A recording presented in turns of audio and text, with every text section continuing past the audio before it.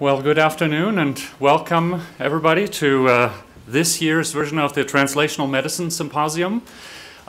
This is Glenn, correct me, is it the third symposium that we're having here? The fifth already, so fifth anniversary.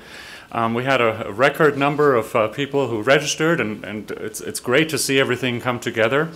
This wonderful. My name is Kai Kuck. I'm on faculty with the Department of Anesthesiology, and I'm working with a team of, led by Glenn Prestwich and the Entrepreneurial Faculty Scholars to organize this meeting.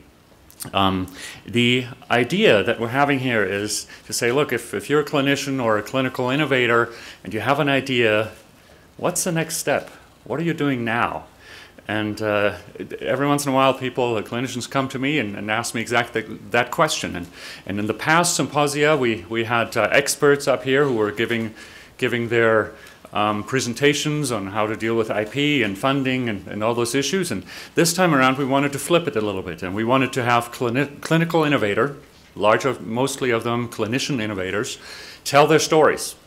And from the idea to their journeys to wherever they are right now.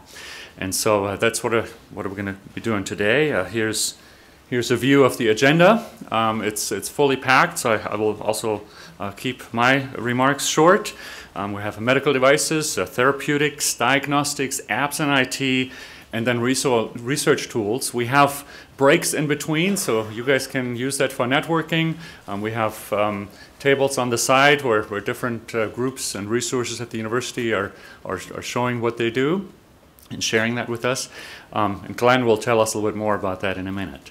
I do want to thank for help with organizing this and for partially funding this, the Entrepreneurial Faculty Scholars, Dean Lee and our Chief Science Officer in University of Utah Health Sciences Center, CCTS, CMI, TVC, U2, M2G, all these acronyms, and then of course the organizing team. We had Lena Boydie from TVC, Thomas Pedelins from Bioengineering, Thad Kelling from the Lausanne Institute, and Elisha Vess, Nick Anderson, and then from my home department, Abby Furman and Rob Lee Kennedy, who helped a lot.